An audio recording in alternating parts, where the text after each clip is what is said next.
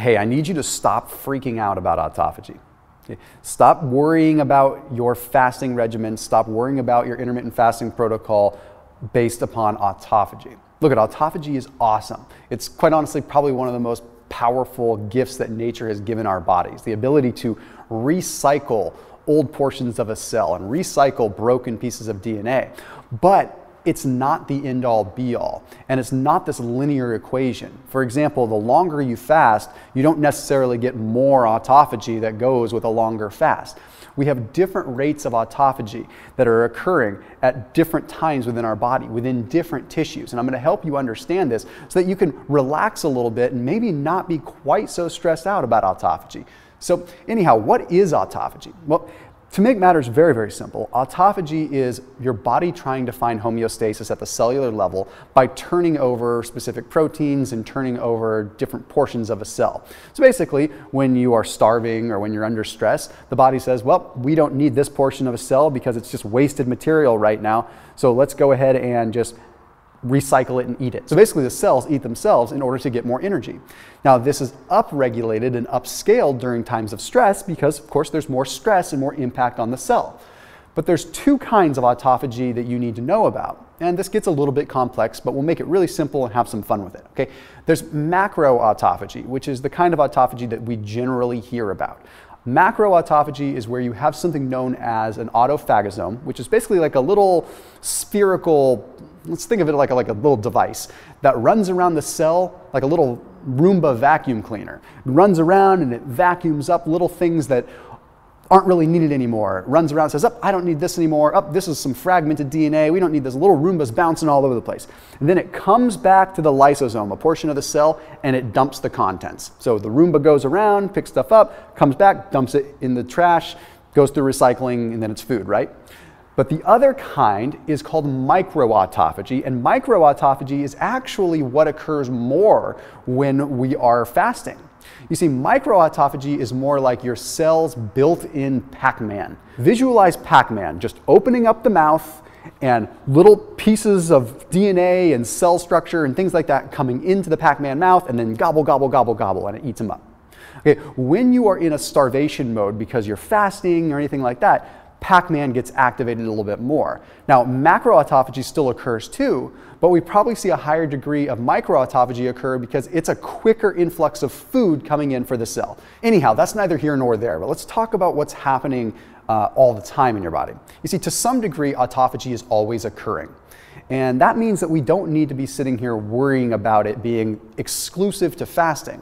You see, when we exercise and we move certain tissues or when we're deprived of specific nutrients at a given point in time, we will have autophagy occur at one area of our body. For example, our muscles might be going through autophagy at a different point than our liver, or our cardiac tissue might be going through autophagy at a different point than our muscles, right? It's just all over the place. Here, I want you to think of it like inflammation for a minute. Okay, inflammation is good and bad, right? So here's a perfect example. If you were to bump your elbow or you bumped your knee or you were to get sick, right? Your inflammatory system, inflammation is going to come to the surface to help heal the issue. But if that was constantly, chronically elevated, it would be a problem, right? Okay, well, it's the same thing with autophagy. Autophagy is great because it's recycling cellular components.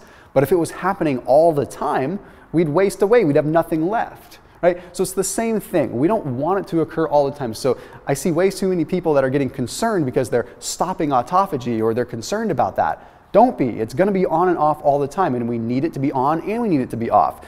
It's not linear. It's more like a web-like kind of labyrinth of different things that activate autophagy at different times. You see, us depriving ourselves of nutrients during a fast might be triggering autophagy at the liver level, but perhaps even after we eat and we go for a walk, we're triggering autophagy in the thigh muscles because we're deprived of nutrients to the thigh at some point in time. That's an example, but the point is, it's all over the place. We have different signaling pathways and signaling pathways that turn on autophagy and turn off autophagy.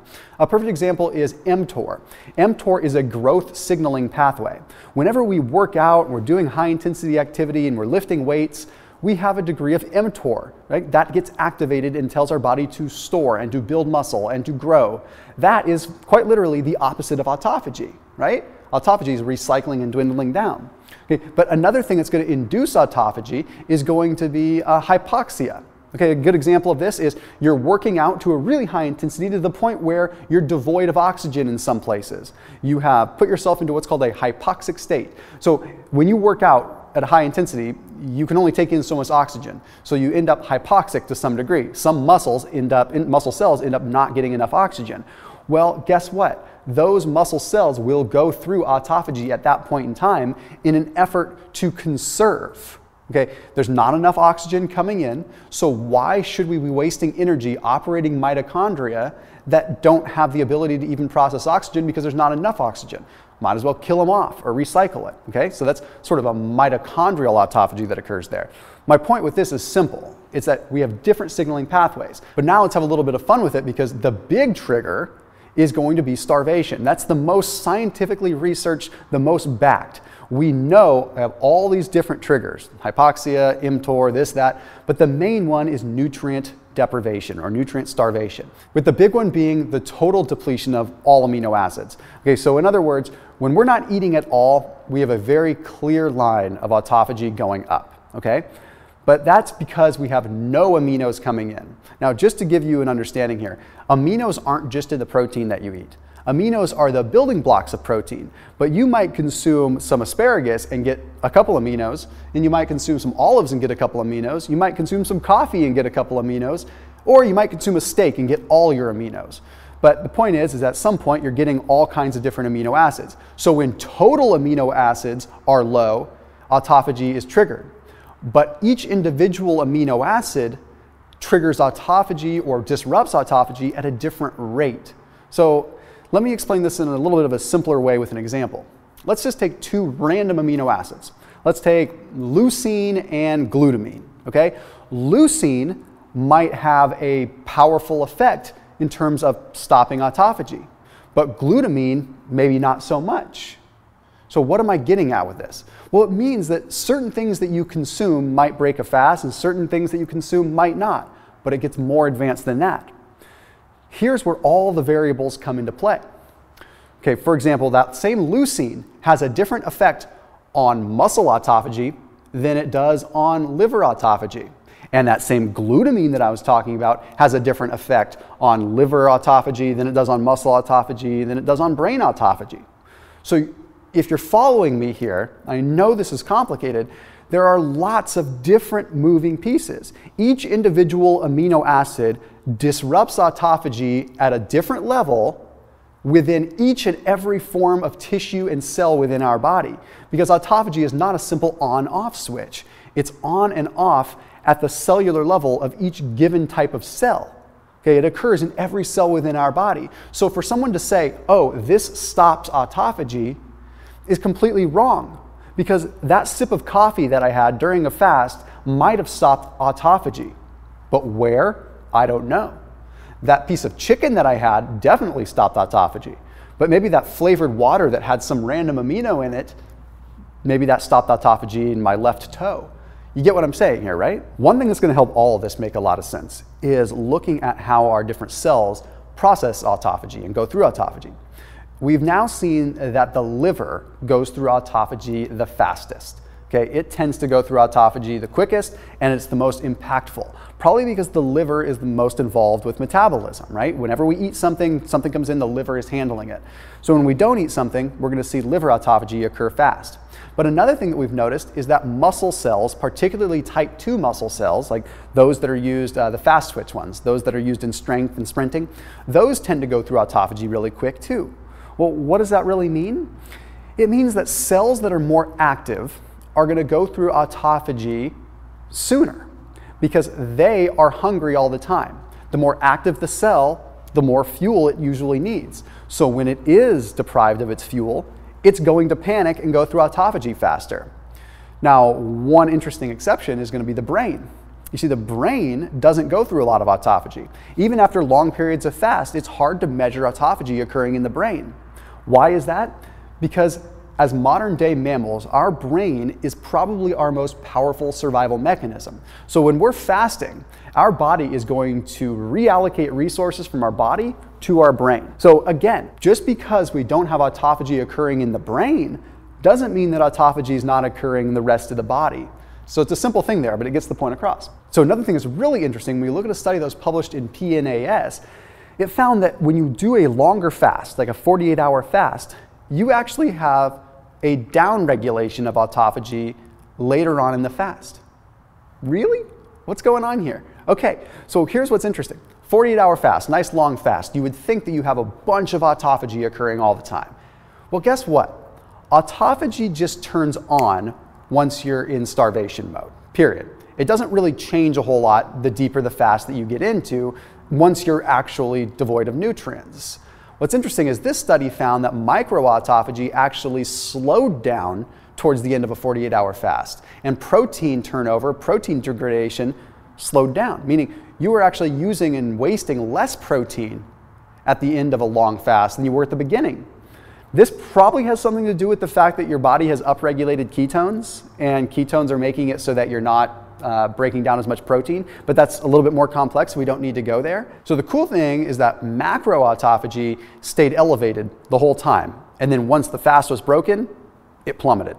That makes sense, right? Macroautophagy, autophagy at the big level was elevated, but microautophagy at the small cellular level was slowly going down towards the end of a fast. So the point with that is that you can't base your entire validation of your fast on autophagy. Okay, there's so many other factors that are coming into play. However, let me go ahead and give you some quick ways that you can improve your autophagy levels, even if you're not fasting. So you can do these while you're fasting or not. Of course, the number one is going to be nutrient deprivation. Fast with as little intake of anything as possible. Dry fasting could be a really, really powerful way to do it. Another thing that I do is while I'm fasting, I consume lion's mane. So lion's mane promotes autophagy just through other mechanisms, through other genetic mechanisms and different processes. If you've heard of 4-sigmatic, I put a link down below for 4-sigmatic. So it's a form of mushroom coffee that can potentially help induce autophagy. So I definitely recommend you check them out. Special link down below if you're watching this video. Okay, the other thing is lower intensity exercise, just getting moving. Anything where you're getting your body to have to utilize nutrients and get rid of them faster is going to put those tissues under stress, so they go through autophagy. Coffee, the polyphenols induce autophagy. Again, perfect example that it's not as black and white as we think. Different mechanisms from the coffee that we consume are triggering autophagy at different tissue level, mainly in the liver. Same thing with tea. Okay, green tea induces autophagy via EGCG in the liver, in the hepatic tissue. They've noticed increases in hepatic autophagosomes when green tea or matcha green tea is consumed. Turmeric's another one, mainly through the regulation of nuclear factor kappa B. So when we downregulate inflammation, then for some reason autophagy seems to upregulate too. A lot of different pieces that we don't fully understand. Okay, but the adaptogenic piece, using ashwagandha, using lion's mane, using reishi, using these adaptogens, that is one way that we are seeing at the genetic level some manipulation with some of these autophagosomes and this whole stage of autophagy. Again, the world is still trying to discover exactly what's going on with this. I think we're barely scratching the surface, but there are little things that you can do. Main thing is, don't stress about it. Autophagy is going to happen when it happens. You focus on the element of mastery and the mental fortitude that you can build by practicing fasting. So as always, keep it locked in here on my channel. I'm sorry for all the lengthy explanations here, but I'll see you in the next video.